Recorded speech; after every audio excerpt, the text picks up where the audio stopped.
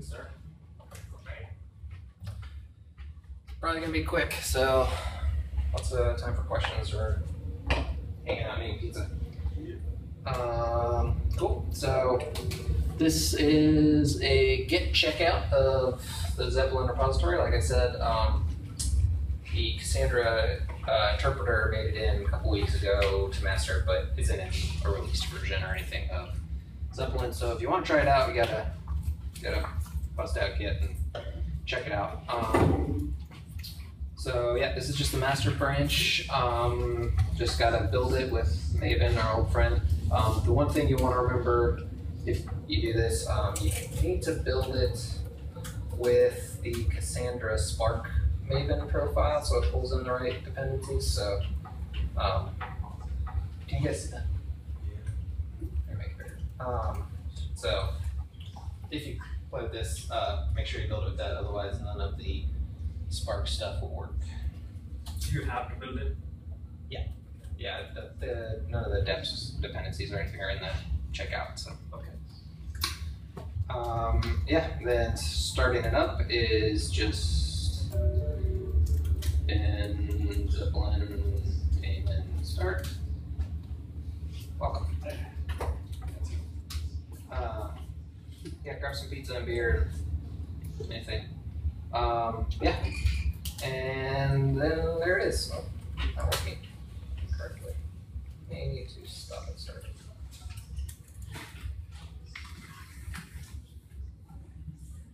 So, is everyone familiar with notebook style user interfaces? Basically, like I think MATLAB was probably the first notebook style interface, but where your results and your execution are kind of intermixed. So IPython is another good example of a notebook style. And they have a web interface as well called Jupyter. So Zeppelin is a notebook style interface to basically whatever. So they have interpreters for shell commands, SQL, Spark, Cassandra. We'll look at the list. There's a million of them, and I don't even know what half of them are. So yeah, there's the Zeppelin interface. All of these existing notebooks in here are examples for the Cassandra stuff that somebody else wrote that I just pulled in. But with a notebook style interface, everything's a notebook, so you can go here, create a notebook. I think I already have one called that. Load it up, and what I meant by notebook style interface is that you get, so we'll do an example. We want a markdown cell, and we'll do that. So what that's doing is setting the cell phone. Actually, I could probably make that bigger. That's a little better. So basically, I created a markdown cell, put in some markdown, executed it, and the result is rendered markdown. Similarly, for anything else you'll do, you will put Cassandra queries in here, execute them, and get the results back. So Markdown is an interpreter. You can see all the interpreters here, and you can, it's extensible. So if we just add the Cassandra one, you could write your own if you had a burning desire for something. But Spark, Markdown, Angular, there's an Angular JS interpreter, which actually I think I could show an example of. Shell interpreter, Hive, stuff I don't know what it is. Cassandra. So there's the Cassandra interpreter and all the configuration for that. If you're familiar with the Cassandra Java driver, all of this configuration should look somewhat familiar. It's basically just how you configure the Java driver. So give it some names, credentials, hosts, key space, and all of that Java driver stuff. It should be, you can pretty much configure anything in there. So that's where you would connect it to your actual cluster. You can also add the same interpreter twice. So this Cassandra interpreter will be configured to connect to some specific Cassandra cluster. But if you have multiple Cassandra clusters, you can add another Cassandra interpreter. You give it another name, Cassandra 1 or Cassandra Dev or whatever. Configure that interpreter to talk to a different cluster, and so that's how you can kind of switch between different Cassandra clusters if you have multiple running. Yeah, so into the Cassandra stuff.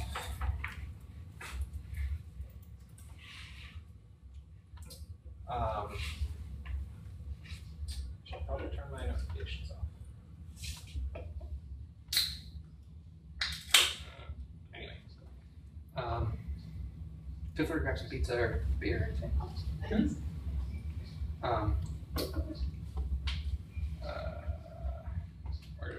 did I go?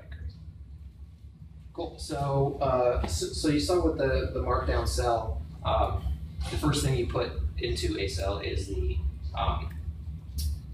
interpreter that you're going to be using. So if I want to do a Cassandra cell, I'll first put the interpreter, and then from there on, it's basically just SQL commands, which you're familiar with, and then a few custom commands for the interpreter implements just for kind of ease of use and functionality. So, but the easiest thing to do is just execute help. So actually, you'll notice that that kind of took a couple seconds, and so the way Zeppelin actually works on the back end with interpreters is it starts up a new process for each interpreter. So the Cassandra interpreter itself is running in a separate JVM that Zeppelin starts up, and then it sends commands to the interpreter via thrift. So it took a couple seconds there because it was actually starting up that process since I had never used the Cassandra interpreter yet. So is that the first command only? And then right. So now it's up. So if I re-execute this, it takes no time at all. I mean, you can't even see it really happen. So yeah, now that the interpreter process is up and running, we don't have to deal with that anymore. I guess but you should also just keep in mind this having tons. It is a separate JVM for each interpreter, so however many interpreters you're using, you're going to need that much resources to run all those JVMs. Is that a JDBC connection? To Cassandra? No, so it's using the DataStax Java driver, which is I don't think there's any JDBC bindings for Cassandra actually out there yet, but Java driver is probably the most popular way to connect to Cassandra. But yeah, so you can pull up the help, see pretty much anything Cassandra can do. So all of these basic commands, schema discovery, and all that stuff is pretty standard SQL, and we'll get into some of those in the other examples. But besides like your normal, Cassandra queries, it also implements things like describe cluster. So you can get some basic information about the cluster it's connected to, describe key spaces, so you can see key spaces you have. There we go. Yeah. So on to like real examples. So like I said, I pulled these. These are all example notebooks that I pulled from the guy who wrote the interpreter for Zeppelin and submitted it to them. I just stole them from him. Sorry, my email keeps popping up there. Hopefully there's nothing embarrassing. So yeah, actually I'm gonna open that one. So you can actually, I can point out the GitHub repository, but you can actually go pull all of these down if you want. One thing you'll notice here when you first open these notebooks, Zeppelin asks you to pick which interpreters you're going to use for that notebook, which is what this dialog is. So usually you can just hit save and ignore this part, but technically you could turn off some of the other interpreters if you didn't, weren't going to use them. But we'll just hit save. These demos or these notebooks are pretty in depth, so feel free to check them out. I mean, it tells you pretty much everything you need to do to run through them. So you need a Spark cluster, Cassandra, configure some other things. Right now I'm running DataStax Enterprise since it bundles in Spark and it's easy. But obviously you can just set up an open source Spark cluster and open source Cassandra, and that works fine. So yeah, one of the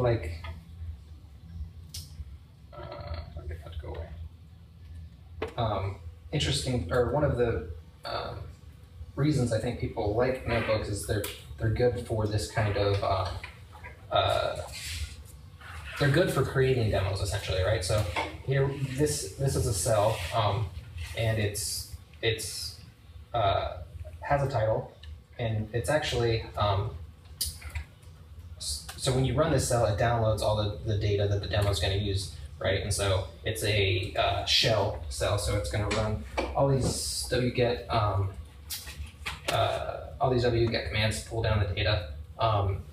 But if you're just demoing this to someone who doesn't necessarily care about that, you can hide the editor and just show the title and then possibly the results. This won't actually have any results because it's not doing anything. So I just ran that. It downloaded some data. There's another cell which creates the tables and dumps all that data in. One thing I guess to keep in mind is the interpreter doesn't have create support yet, or no, it doesn't have copy support, which is why this is shelling out to SQL SH, so it can, because SQL SH has this, actually I guess that's in this cell, but SQL SH has this copy command to copy from CSV files into Cassandra tables, so that's why it's shelling out rather than just doing raw Cassandra. But yeah, see, we got an error. That's a good example. So that returned an error. The results aren't showing right now. And I know why it returned an error. It's because SQL SH isn't on my path. So let me fix that.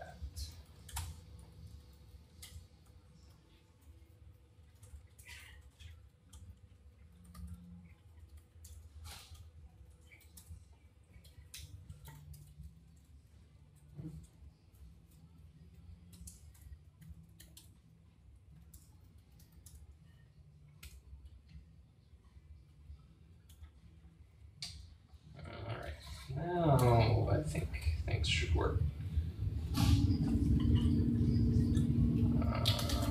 But I'll have to refresh.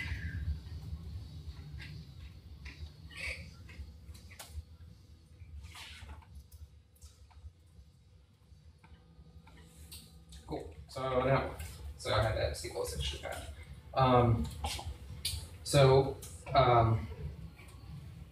I don't know why I didn't full screen this. When you guys gotta point these things out to me. Another nice thing is these, so you can expand and collapse, each cell individually. So there's all the markdown for that first cell.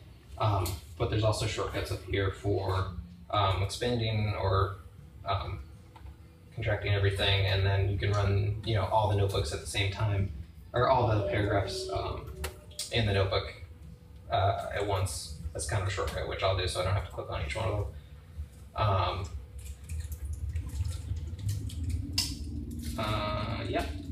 So we don't necessarily have to go through all of these. Like I said, it's kind of nice to go through on your own. So they're split up into sections here, but that downloaded some stuff for the demo. I gotta click this again. here's getting into some of the Spark stuff. So here's a Spark command which takes some of that demo data and rewrites it into a better data model for Cassandra. And then, here, let me run all this.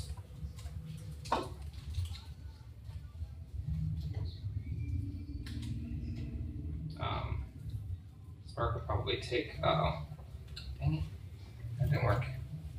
Do you have Spark in your path? I might not have the driver. Oh crap! I don't have the driver. But you said it came down with the enterprise data stacks. Well, it's not that. It's Spark's running. It's the Spark driver jar isn't on path, and it's because I was in the wrong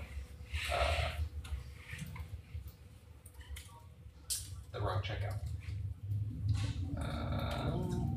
Like I said, this is a simple demo that I didn't prepare for a lot, so bear with me here slightly. Okay, you brought pizza. And beer. I think the beer is more popular than pizza. Yeah, I think I'm gonna have a lot of leftover pizza, which my girlfriend will like. Okay, let's see if that helped.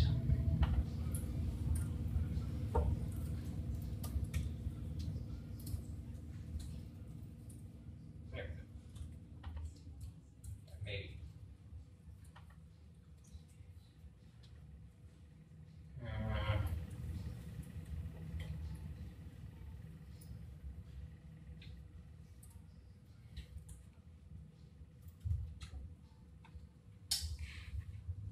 I need to rebuild. Let's try that. What questions do you guys have in the meantime? I want to know how it is that you tell it to make a table out of the outputs. Yeah, well, so that's part built into the interpreter. So, like the Cassandra interpreter specifically, when you do a select query, that comes back as rows to the driver, and the interpreter, when it processes the result to send to Zeppelin UI, it says specifically this is tabular data. And so it'll pop up automatically by default as a table, and then we'll get into some examples where you can basically change from a table to a chart or a line graph or pie chart or all that stuff.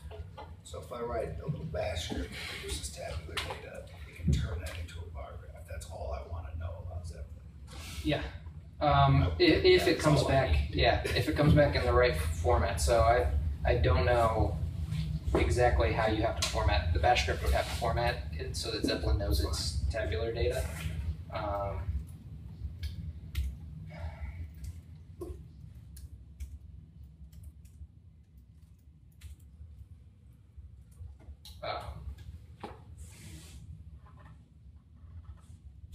When in doubt, reboot. Yeah. I was switching between checkouts, and I was playing with it like an hour before I got here, and I must have screwed it up before I got here. So does it, is it able to read files directly from like a distributed file system? Well, so it doesn't. There's like there's a generic, I think, Scala interpreter. Like there. Oh, that doesn't matter. Okay. So there's like a generic Scala interpreter. So if you use that and have the right jars on your class path, you could, essentially write any Scala code. So you can connect to Hadoop and things like that. But specifically for Hadoop, it's got Hive support. There might be like, what are the other Hadoop things? Pig. There's probably a Pig interpreter out there somewhere. So that kind of stuff. Yeah. All right. Let's try.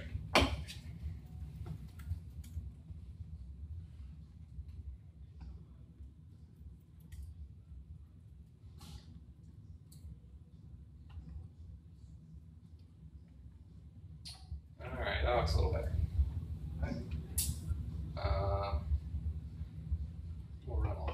noise.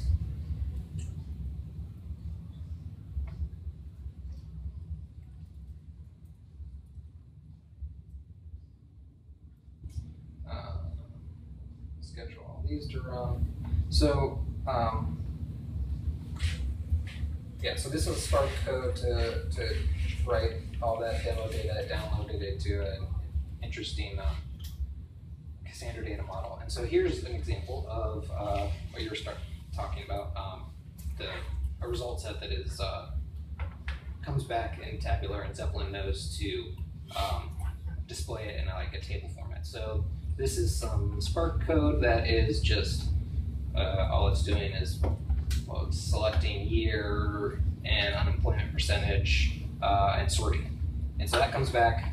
Zeppelin knows that's a table. It thinks year is a number apparently, but anything that comes back as a table, then you can also automatically switch to any of these supported types of charts, right? So this one probably a line chart or maybe a bar chart, but you can see the unemployment percentage changing over time. And then the way it does that is it makes a best guess at the X and Y axes that you might want, but you can open up the settings and kind of change that stuff. So it wouldn't really make any sense, but I can flip the axes and get that. But you get the idea. So I think that's one of the big draws to notebook style interfaces in general, and then Zeppelin specifically, kind of. Almost looks like a code generator. How ugly is it inside the backend? Because like a lot of the early HTML code generators just threw all kinds of crap inside there. Yeah, so I don't know how. Is that an intelligent question? Yeah. Okay, good. I mean, I don't know much about the internals of Zeppelin, so I don't know what all it's doing under the hood. What I love about this, there are a lot of like business intelligence products. There's Tableau, there's Kibana is what I end up shipping a lot because it's free. None of them let you speak any language to define how to get the data. Right. Like Kibana sits on top of Elasticsearch, which has this wonderful query language that is as powerful as MapReduce. You would never know it using Kibana. This thing will let me write a bash script to munch the data. That is transformative. Yeah, and I think a lot of people use it as a BI tool, right? So you can hide all the code part, which I just clicked, and just kind of expose this to people in the company that don't care about that. They just want to see some documentation about the graphs they're looking at, and then a pretty graph. And then so the next one is reading some data using Spark. Also some interesting graphs. And then which one? You can also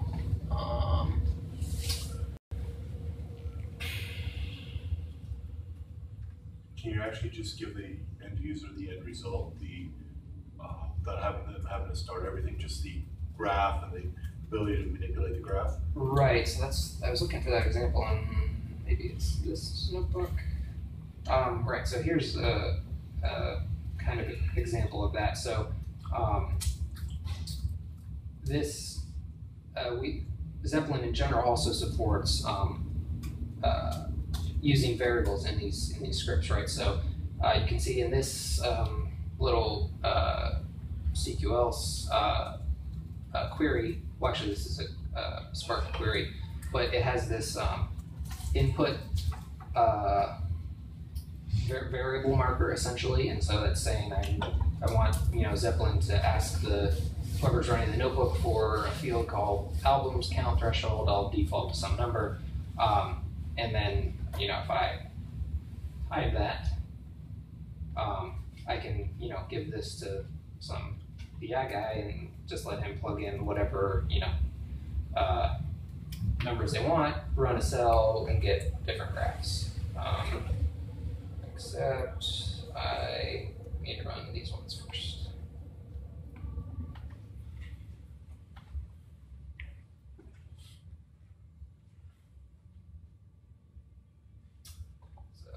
should run, and hopefully not produce an error. And then, I can play with, this is albums released per year by decade, but I can play with, these parameters in here. So the last couple notebooks on here are using DSE search.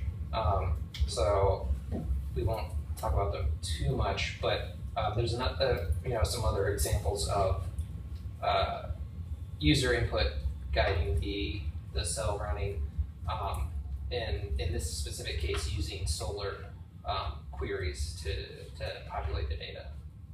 And then this last one also gives a demo of the Angular interpreter. So this cell over here on the left side is actually Angular JavaScript. It's pulling, I don't know where the actual JavaScript is, but it's pulling in a JavaScript file and loading it off the file system. But basically, it ends up giving you this,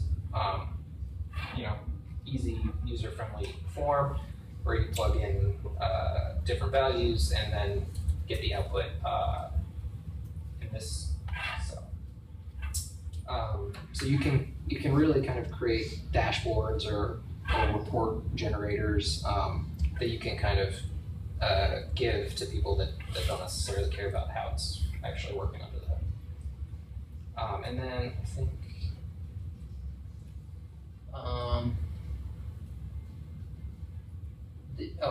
so you can also actually switch the display mode so that it kind of makes it almost look like a report and gets rid of the whole cell and notebook paradigm. That's what you were asking. Yeah. Make it CEO readable, not right. code jockey readable. Right. And of course, you probably don't ever work with this web facing. So yeah, Zeppelin doesn't have any built-in authentication or anything, and it's essentially a shell. So don't run it as root, and don't put it on the public internet. And definitely don't do both of those at once. And also the SEO or SEM, and probably never find anything, any kind of crap like that. And that's really, I think, everything I wanted to talk about in the demo. So, yeah, I don't know, questions? So, how portable are these notebooks? I mean, it looks like you have to have specific data stacks for this one. Well, so so the last the last two, 07 and 08 are those are demoing data stack search with which uses Solr under the hood. So as far as you could probably write like a Solr interpreter which took Solr queries and pulled things out of open source Solr as well. But everything else, all 0 through 6, those are just using Cassandra and Spark. So running DataStax Enterprise for them to talk to, but you could easily set up regular Cassandra and Spark on your own and talk to them fine. All of that's configured in the interpreter. So this is the Spark configuration. It's just talking to localhost. And then I showed the Cassandra one earlier. Where did that go?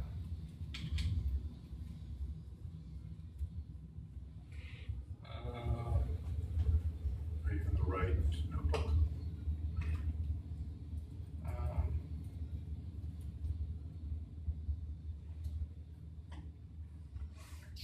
I think I might have messed something up when I rebuilt, but it's working. So. And I assume you can lock the end user out away from all the stuff behind the curtain. So there's nothing like that exists now. I'm sure they have that planned, but like right now, there's no user login, so I can't give users only access to the reports or anything like that. Like they would be able to. Right, so it's not, it's a brand new project, it's still in the Apache Incubator. There's definitely room to grow. Yeah, definitely room to grow. So stuff like that is something they'll have to catch up on. But yeah. Yeah, because if you're gonna package this up and send it out to a customer, Yeah. it's a maintenance nightmare to have them Yeah. mess behind the curtain. It's pretty easy. Yeah, it would be pretty easy to screw up and break. But yeah. Any other questions? Like I said, pretty simple. I'm not a Zeppelin expert or anything, so. So if I was to describe this to someone, it would be a layer that rides on top of all your other Cassandra, Sparks, and all that stuff, that puts it into a business user readable mode. I think that's one use case, but I mean, honestly, I think it doesn't have to be a business user. I mean, Well, that's what you demoed. Well, yeah, that's fair, but it's also kind of just like a analysis and exploration tool, right? Like even as a developer, pulling back data from Cassandra and being able to graph it kind of just as I'm messing with queries. If I want to change this query, pull back different columns and see it in graphical format, it's kind of useful. Quick way to play around with your reports. Right. Yeah, it's kind of a data exploration analysis. So, I mean, I wouldn't write an application on top of it, but it's a good way to get started and kind of look at your data and that kind of stuff. Get a feel for it. I was the one who injected the term business user or business. Oh, I saw it, even if you hadn't injected it. Yeah. I want this so bad because I end up giving Cassandra the project managers and to people at the customer all the time. So I can say, here, you can see what the cluster's doing because I stuffed this all in Elasticsearch for you. And here's a pretty bar graph that will tell you you've got this many orders pending, this many orders that have shipped, and all that stuff. And I want something that will actually let me at the part where the data gets generated. Because it's a pain in the ass to have to change what I'm putting into Elasticsearch in order to change what's happening on the dashboard. So what you might also take a look at is Jupyter.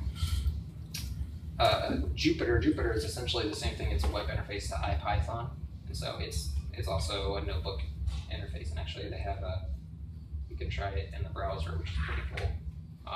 So that might be something else to take a look at. You can see their model is a little bit different. Like, so you create a Python notebook, and everything you put in that notebook is Python. And if you wanted to do Spark, you would create a new notebook. So it's a little bit of a different mental model, but similar to Zeppelin. This is a Python notebook that runs this Python code.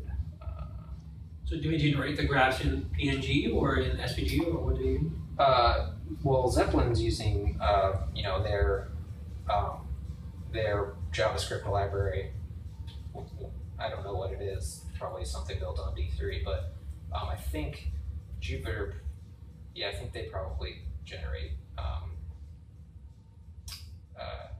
So in Zeppelin is all JavaScript, so you can just have it like as an image by itself? I don't think there's export support yet, so like you can't. I'm sure they will add it eventually, so you can't like export this to a PDF or a HTML, raw HTML or anything like that. But so not at the moment, but it's probably something that'll get added. Get you embedded though. Yeah, you can. Forget. I don't know exactly how to embed it. You can. I think you can get an embeddable link to a notebook. Like I said, I've also just recently started playing with Jupyter or with Zeppelin, so there might be a way to embed it. I don't know what it is.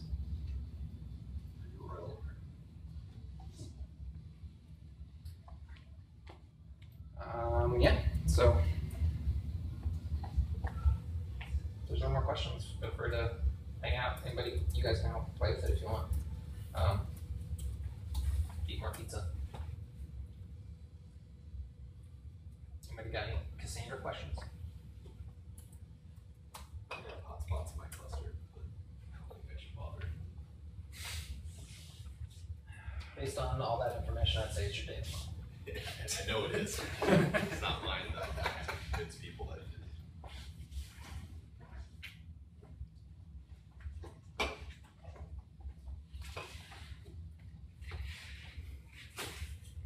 You scroll down and click on the settings for one of graph or table. Click on settings for one of the tables. Yeah, or graphs. I think a while ago, someone did a study on like how many Elasticsearch and like other installations are available. How Yes, many terabytes of It's a setting bar on the top right. Oh, that's of it. every box. Oh, okay. I thought you meant the graph. What was the last So that just controls the cell. Right, so if you Well, click the this- link, this paragraph, if I click the How link, many There we terabytes go. of unsecured data? That's you how you can- got this link you can put it in your iframe or something. Right. And embed it. Because like like Elasticsearch, like not only can your access data, I wonder, like, actually if like there's a where it one says, for the you can whole actually like No, I guess not. like exploit the privilege. I guess you can only embed a like, single cell. yeah, unless they upgrade like to one of the newer versions or whatever.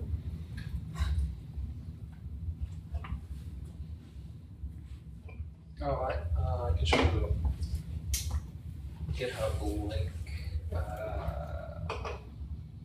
So as your data starts building Zeppelin. No, I don't know if there's actually a company behind Zeppelin. There might be. Oh, really? No, the guy that wrote the interpreter, let's see, there we go. The guy that wrote the interpreter just kind of did it in his free time because he liked Zeppelin and wanted a Cassandra interpreter in there. Gotcha. So this is his GitHub where I copied the examples from, and it's specifically the branch called Metro Day. Just send me a message on Meetup or email if you forget this later and want to grab the examples. But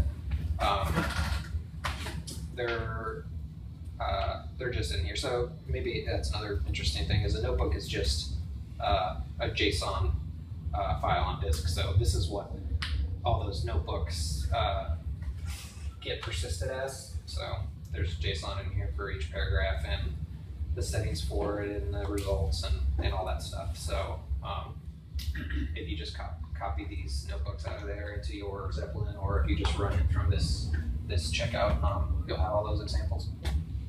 Gotcha. So in theory, you can also connect to RDBMS and Yeah, so I mean, there's a generic SQL interpreter. I don't know how to configure. I think there's a generic SQL. I saw P-SQL, I didn't see anything that just said yeah, there was a PC. That's P-SQL is good enough for me. Yeah, I don't know. I broke something when I rebuilt, and all the interpreters are being listed here. But basically, you would use, I guess, the P-SQL interpreter. It would have settings like these that would tell it which, what database server it's connecting to, and login and user and stuff like that. And you would just write SQL. The Spark. So the Spark is actually providing a SQL interpreter for Spark SQL. So right now, the way it's configured, if you used %SQL as your interpreter, it would use the Spark interpreter and send the SQL commands to Spark.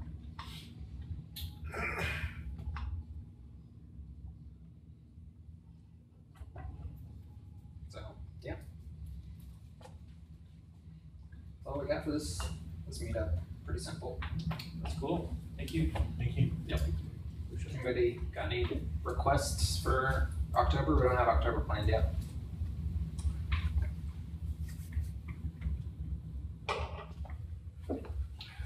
People deploying Cassandra with Docker. I know there are people. I'm not sure why. It's not great. Yeah. I have kind of an idea, but Like, we don't really like data section don't officially support it or Sure. anything or provide anything. So I know people do it, and one of our guys wrote up a blog on some recommended settings because he played with it on his own. But I don't know anyone that would be able to give a talk on Docker. I don't know anything about Docker really.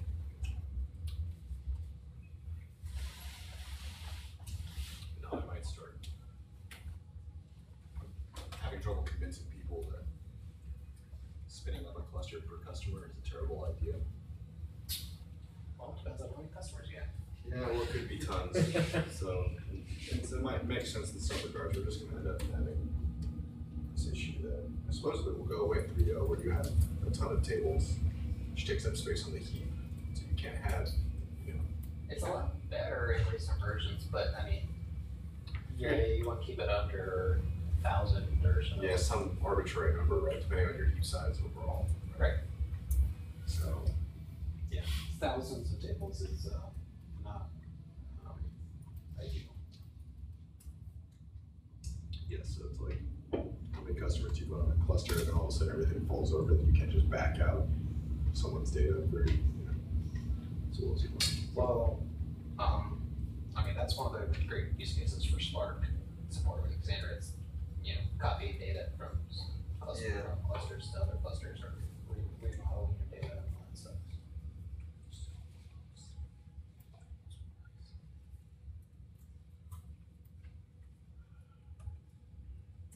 Well, we got space till 8:30, so hang out, have pizza and beer. Ask me any Cassandra questions. Go. So basically, we get started this time. Get your company to let you use them. I mean, if you're like absolutely brand new, the best place is academy.datastacks.com. I've got like free online classes, and they're like self-paced, so they're like structured as actual classes, but you just kind of go through them at your own pace or whatever. And then besides that, there's like a million videos. But Many videos on data stacks.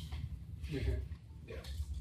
Well, it's all on all the Cassandra stuff is like, you know, I think they talk about DSD, but it's all specific to open source. It's not necessarily anything proprietary. But besides that, I mean, I would say just try and write some sort of app like Twitter is like writing the Twitter data model, and fake Twitter is a popular one for a while. I did a closure meetup, Cassandra, and I wrote a little fake Last.fm clone. I don't know if you know Last.fm. It's like a music tracking site. Is that the one where they let people DJ to pick the tracks? No, that was like turntable. Oh yeah, I'm sorry, I'm thinking of something else. Yeah, Last.fm just you send your music listening history to it, and it like then gives you recommendations, things like that. So yeah, just That's the first started. Those videos are pretty good. Yeah. Very useful. Yeah. To start with. So that's good. I would say go to the Cassandra Summit, but it's all sold out now. Oh, there's one in Dallas. Well, that's true. Yeah, the Cassandra days are also good, but not quite as big of a production as the summit. Gotta start somewhere. So I work for a ETL company, and so what I want to focus on is more how to get data easily and then push it as fast as you can, like bulk loading and things like that. So I'll check out those videos. Yeah. Get relevant material out of it. Yeah, I don't know what I don't keep track of what all videos we have on there, but I mean, for like bulk loading and ETL and all that kind of stuff, like I was saying, Spark is pretty much always the way to go, just because it's fairly easy to set up, and lets you do all that map produce and kind of ad hoc query type stuff. So you can Spark is Yeah. faster. Well, so Spark, it's a map produce engine basically, right? So it's good for like analytics or queries. Like if you need to like load, 300 gigabytes of data, it can do that on all the nodes at once or whatever, and then it can pull it all out of memory and rewrite it into whatever data model you need. Whereas Cassandra is, it's built for real time queries where you're pulling out, What was that? 10 rows at a time and things like that, not where you're like analyzing the whole data set. Right?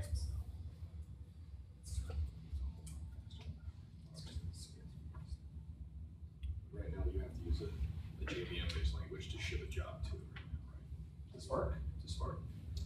Python No, versus- just anything anything that JVM can run, right? So Python, because it can use Jethon, and then Ruby. Yes, they can on JVM. It'll work just like a Doom streaming does. It'll just spin the process up and pipe to standard in and read from standard out. Okay, I didn't even know it did that.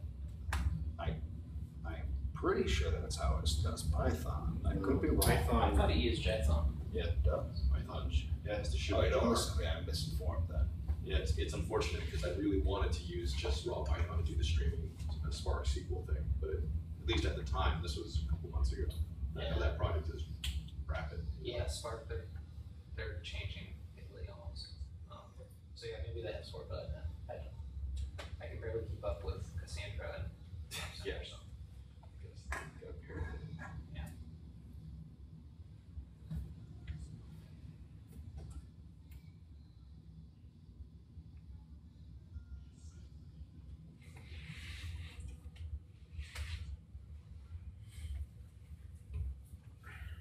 Does anybody else, I know I need 2 parking validations.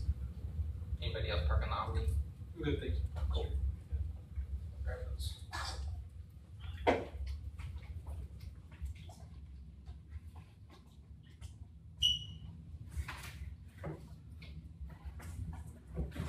So much pizza.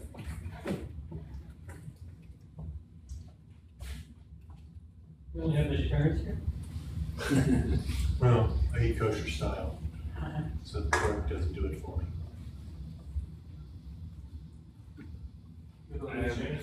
Yeah. Oh, cool. You're right, sure. Well, I'm vegan, so I'll put that cheese. Oh, so you don't eat cheese? Cheese. What do you work for? I work as a tractor. Who are you? I work for McDonald's. Yeah. We used to have What is BI?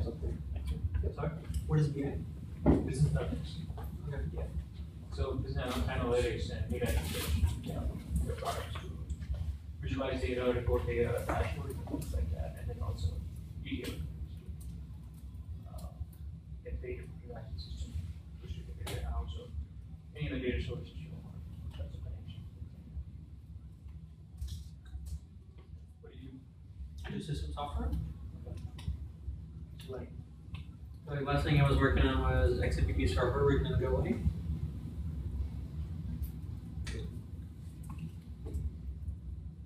MVP server. Yeah, XMPP and SIP.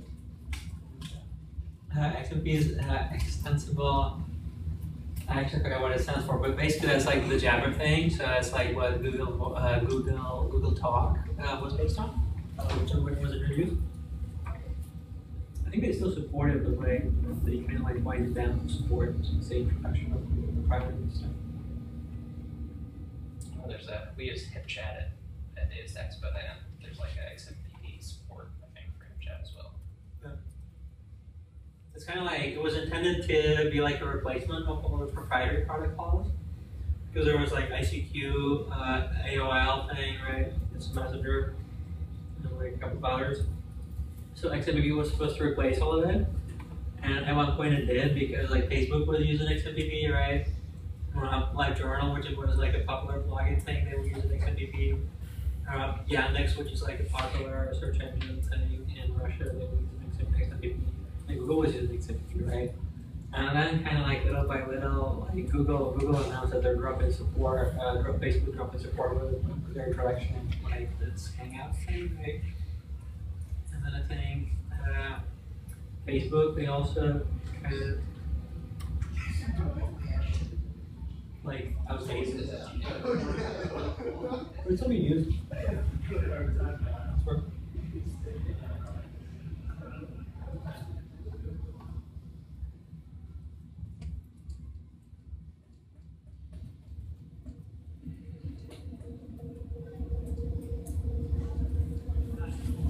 We didn't go next step.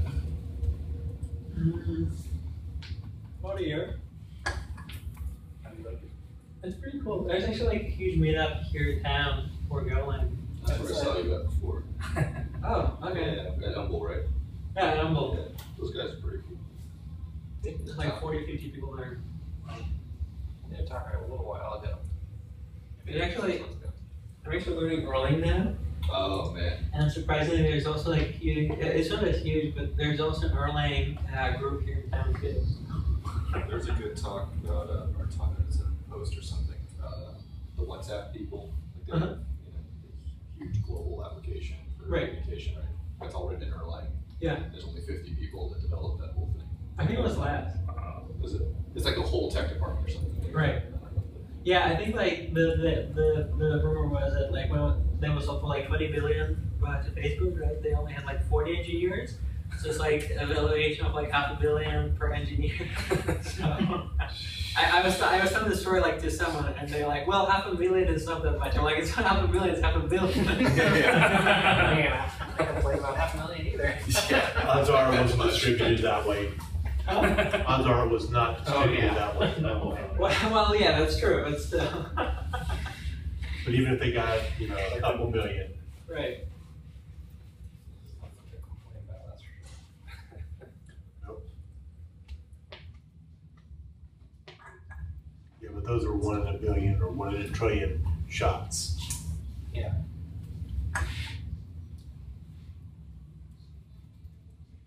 Yeah, they don't use Linux either. They use FreeBSD, so it was Erlang on FreeBSD. That is interesting.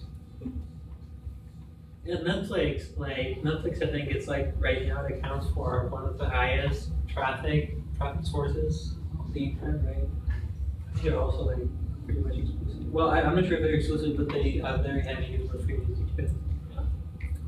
Yeah, they contributed. They don't just use it, but they also like contribute patches to FreeBSD and stuff like that. They sponsor some extra development work for FreeBSD. I don't think they run their Cassandra clusters on FreeBSD. They don't? Well, I heard for that. a while there, I think there was issues with it. Maybe it works fine now, but whenever they started using Cassandra, however many years ago, I don't know if it even ran correctly on FreeBSD because there's like a JVM issue or something. Yeah, I think they might be using Linux too, but I think like their class, the stuff that their appliances, the ones that they put to the ones that they basically require the ISPs to have, unless they want to pay like a lot for traffic, right? Right. They roll around on FreeBSD. Okay. Yeah. Because that makes more sense. I think. Well, I don't know if is there FreeBSD images out on EC2 because they run like all their internal stuff all up on EC2 these days. Yeah, I think people do use it on EC2. Okay. Sure.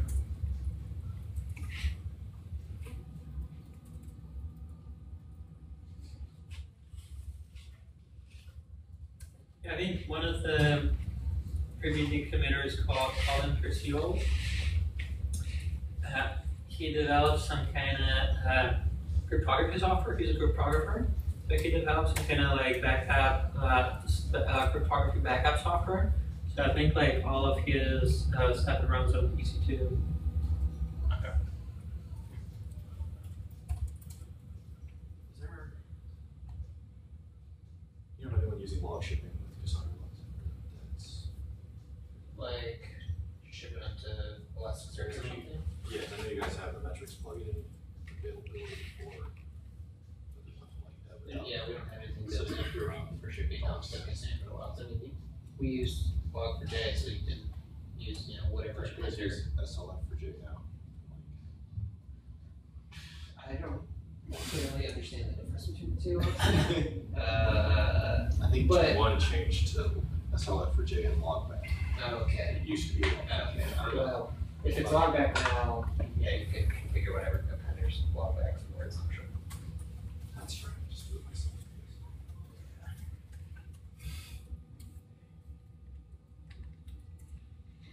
Has anyone heard of Elixir?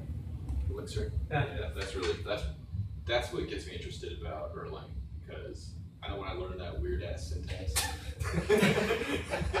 But Elixir looks so cool. And I can't believe there's not more traction. You just for it. gotta learn Prolog first. Yeah, Prolog look, makes so I much did this in sense. college, I'm not going back. I also learned Java, that's what's keeping me from being in a Java.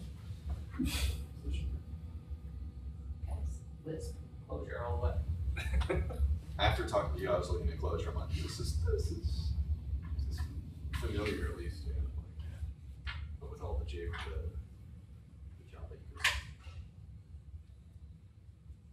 What is so horrible about Erlang syntax that you think? No, it's just because I come from getting pissed off at C# and Java and going to Python and getting really used to being this kind of weird loosey-goosey language land and going into Erlang. And it's like, I guess it's not offense. Like I'll read the code for a while, then I realize I have no idea what the hell's going on.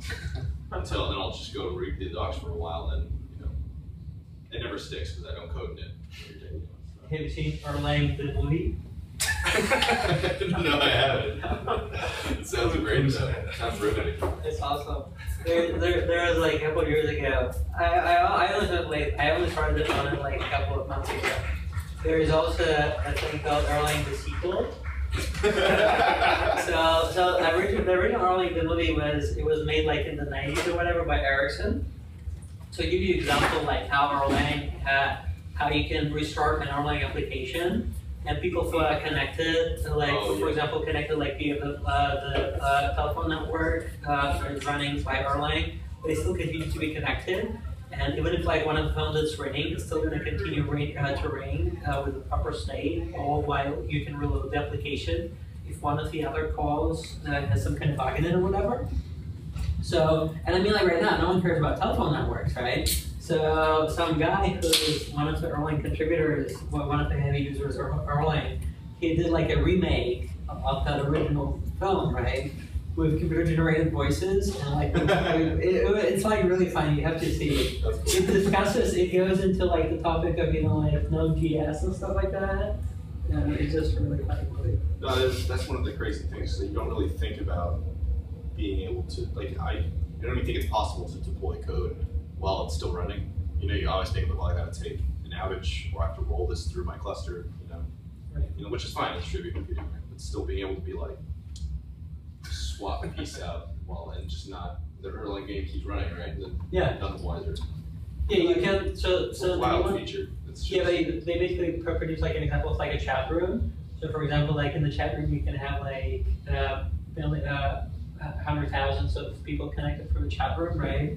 And you send a message, it only takes like about a second to have it delivered to everyone, right? And for example, maybe the chat room, the original offer of the chat room that he wanted like to censor certain words, right?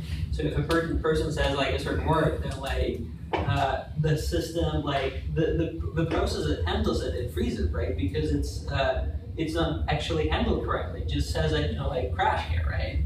So the person crashes. So if you write something that is not allowed, then your connection crashes, right? But all those other people who are connected, they still can continue chatting. Like it doesn't affect them. So what you can do as a developer, you can remove that code which makes the process crash if you say something like that, right? You can reload the server, and all the other people, they still continue to be connected. And then this person reconnects, and then he says that thing which he used to say and which made the server crash, right? And it no longer gets crashed. And then people can still continue to communicate, and it's like nothing is affected. So of course, like that's like in the movie, the sequel, right? I was reading the book, and it turned out that like you're only allowed to have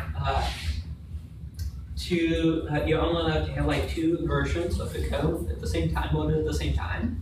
So it turns out that like unless you follow like proper methodology, then if you reload the second time, then like all of them are going to drop, right?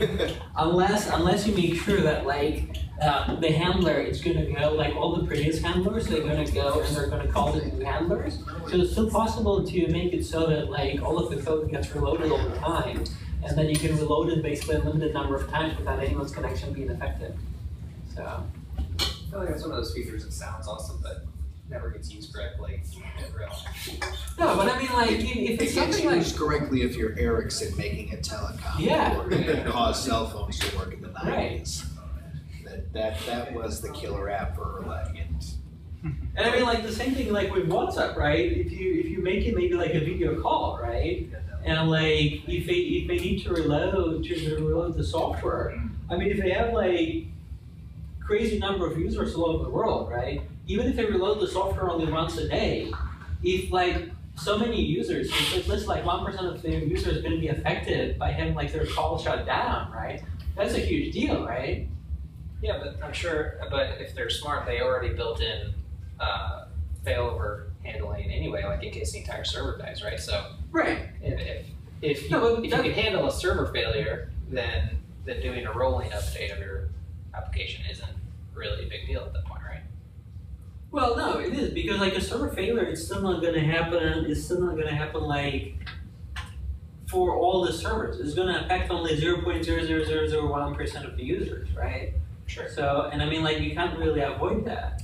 And I mean, if you have a server failure, I mean. Well, but I'm just saying, restarting the process is identical to a server failure from a user perspective. So if you build your application to handle a server failure, then restarting the process to update the code isn't a big deal.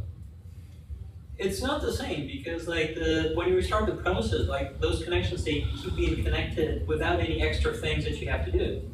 Right. But you still have to build the infrastructure to handle the process down. Why would you do that? Why would you do that? Well, because the server might die. Well, process, when you say process, you mean something a little different than when he says process. When he says process, he means an agent inside the Erlang VM. Right. The thing the user's connected to never goes away. That TCP connection never dies. Well, it does if the server dies. Well, It that doesn't even affect your yes, but that's going to happen so less frequently. You're never going to see a news article that says 100,000 AT&T calls were dropped at once yesterday. Right. Well, might do that. So it's not, it wouldn't be worth the extra investment to make sure that like the hardware failures are accounted for. If you can do all of those. Well, not when you're WhatsApp, but when you're Ericsson, they certainly handle server failure. Well, but they handle it. They still. I mean, I'm not sure how to think. Home Depot online is shooting for 99.95% uptime for their online site. And that number keeps going up every year. It may get there, See, in the last 4 years, they've taken their downtime and just crashed it. Bad choice of words. They've taken What happened? Huh? What happened? Home Depot online has taken their downtime, dramatically reduced it. Okay. So they're at a 99.99% uptime. It's a I'm sure.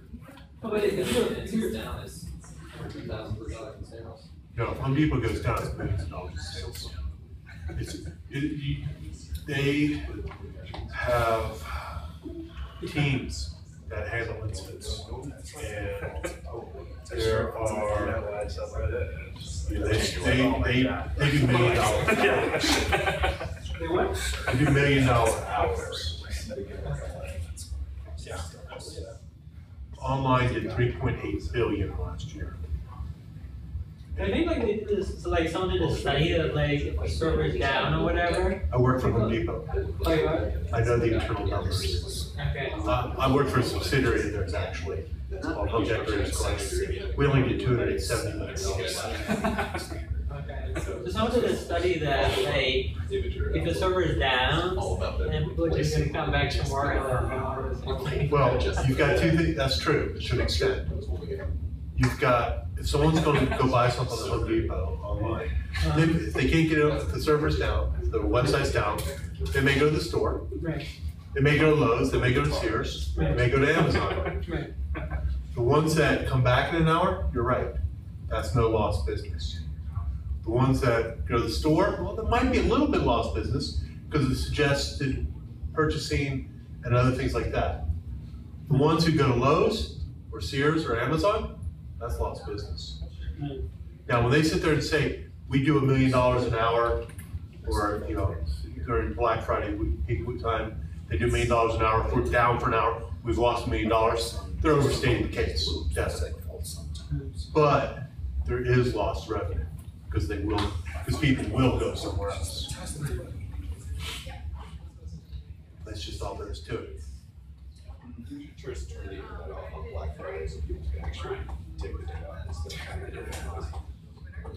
of But it's also I'm thinking like how inefficient this must be that like you're basically like where do all those, where do you use all of those computer resources for the rest of the year? If you have to account like for Black Friday, right? But this is why AWS exists. Well, yeah, like And Google Cloud. what do AWS, what do they use their resources for the rest of the year? Well, I mean, it's still the same thing. well, AWS exists because Amazon had this problem. They had this compute resource Okay. they would not use the rest of the year, and so they said, let's figure out how to Because on Black Friday, Oh, so you cannot buy AWS on Black Friday, it's like no, I mean, what happens is, rest of you guys. they're doing other, people are going from, they're shifting from one thing to another. Like, they may be watching, instead of watching YouTube videos, they're gonna be shopping.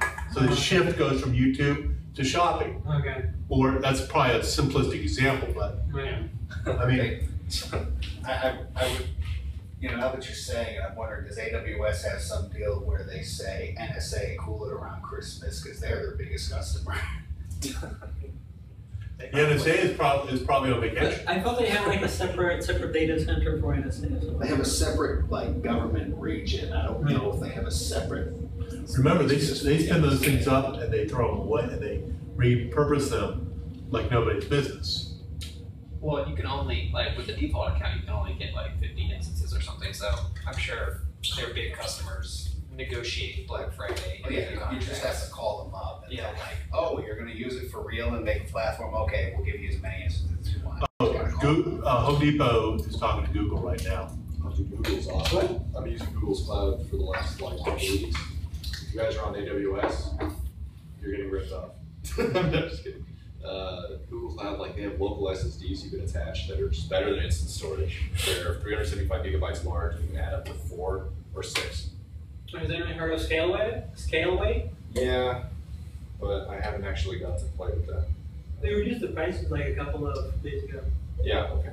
I spun up a couple thousand clusters and EC is good for test data. Gotta get those things shut down ASAP. Couple thousand, yeah, $1,000. Every minute you're testing is like a couple $100 down the drain. Oh my god. Yeah, I don't know. I just What about OVH? Has anyone heard of OVH? It's like a big company. They're like they supposedly one of the biggest hosting providers in the world. Although most people like in the US, I've never heard of them like last year or whatever. So most people never heard of them. So they opened up a data center in Canada, and they're selling like really cheap servers. And the funny thing is that they actually, so you can buy like you can buy a 64 gigabyte server with DDR4, 64 gigabytes RAM, DDR4. Whatever. Not DDR4, but DDR4. It's like the latest. For I think like $70 a month, or $80. You're right. So that's like 4 times or like 5 times cheaper than like what Rackspace is going to offer you or whatever. If you're just like the regular time or whatever. So, but the funny thing is, right now they also started offering like KVM servers, and I think like 2 gigs. You can get like a 2 gig. It starts with 2 gig instance server for like $2.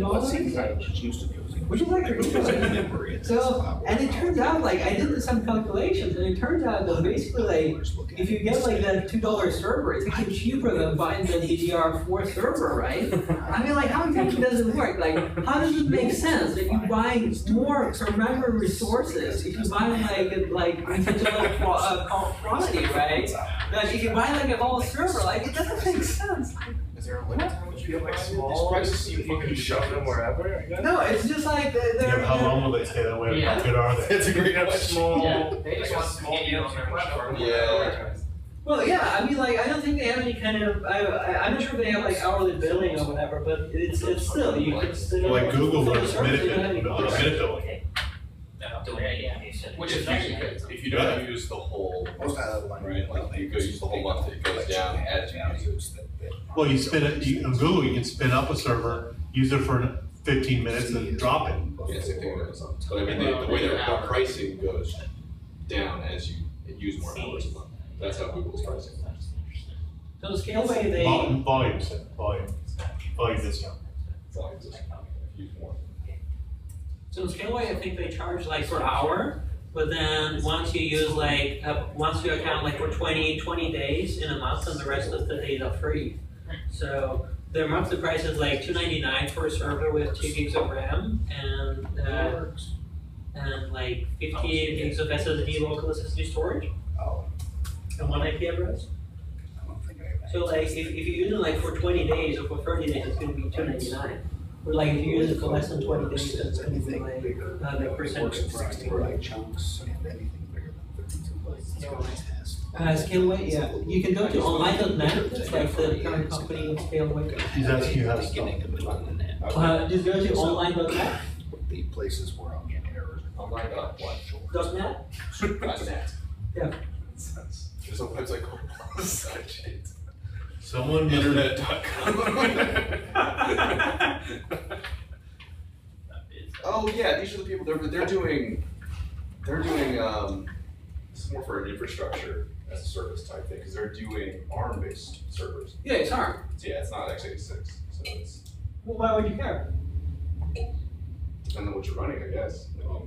Right. Yeah, and they're only Case in where I care about that right now. They're only in Paris, yeah. Paris. Oh, who wants all that latency? The latency's pretty good. It's Across the world. All the fish. Try using a 300 baud modem. That's not bad. I get annoyed when I have to connect to Amazon East, but Amazon West. Okay, you can actually tell. You can tell. Mostly not in actual. How much crap are you pumping down? Because the servers spin up slower in East. Oh. Yeah, that's all the New Yorkers. It's all the traffic, like literal traffic. You gotta put it in a car and take it over there. You joke, but when we moved my company from St. Louis to Home Depot's tech center, they were talking about putting someone on a plane to bring a disk drive down. Yeah, what's cheaper? Well, no, it wasn't a matter of cheaper. Oh, it's just faster. It was, yeah, there was so much data. Oh, sure, yeah. No, you don't understand. You cannot fathom. Okay, I am maintaining code that goes back to 1995. It is still functioning. We run an entire enterprise backend for a company, warehouse, accounting, catalog generation, the whole 9 yards. Code goes back to 1995. It was built in-house. I inherited it 4 years ago. Yeah, I got a Vizio that I call Frankenstein. Look. It's about 4 megabytes. And growing. Wait, do you have to use planes to ship that? No, when they moved the data center, the company, Home Depot bought them about 10 years ago. Does anybody need a t-shirt? And after, I want the shirt that you're wearing. Yeah, I was gonna say. Yeah. When the cool shirts come in? anyway, about 4.5 years ago, they moved to the Austin Tech Center, Home Depot. The same thing with like the And a matter of moving all their data, keeping, and having the least amount of downtime. Wait, so where did they move again? To Austin? Where? Home Depot has a tech center here. There are 400 to 500 developers and I'm engineers trying in to get rid Austin of these ones. Sorry. working for Home Depot. Well, in that This case, is their number 2 tech site. Home Depot has 35 and 183. Home Depot has over 3,000 developers and IT personnel, I should say. it's funny, like, What out of states do you stadiums, use? but I think I have What? What do you use? probably 100. Which part? Excels. You use the online? They're using online. I can only speak about online, a little bit about online, and I can speak about my subsidiary. My subsidiary runs something called PIC, or it's Universe actually. Flavor PIC. We made So dynamic multidimensional relational data. It's what all the car dealerships in this country run.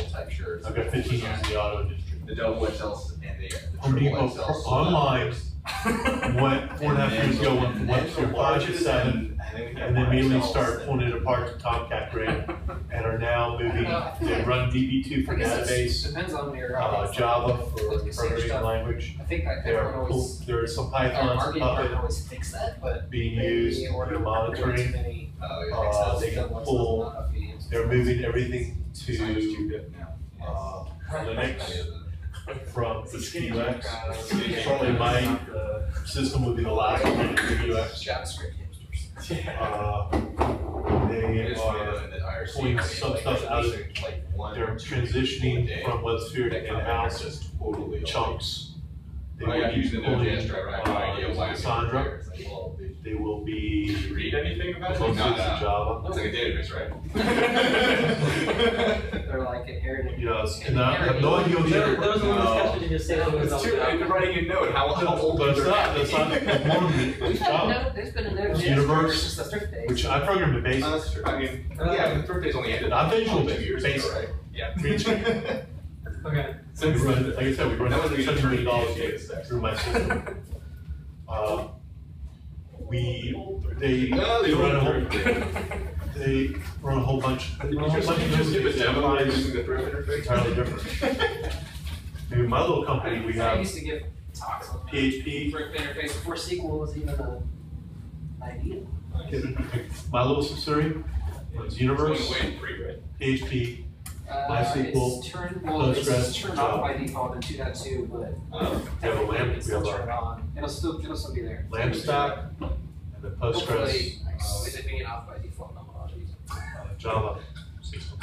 And then my mini, I run a mini computer. Did you say that Op Center still talks to it? It's not It did until Stash the doesn't recent version. quite 5.2. apply. We've got 200-300 Op Center users is on in one the CPU, unfortunate situation of having to support one really instance. old version. So, You guys. all right, I think the party's over.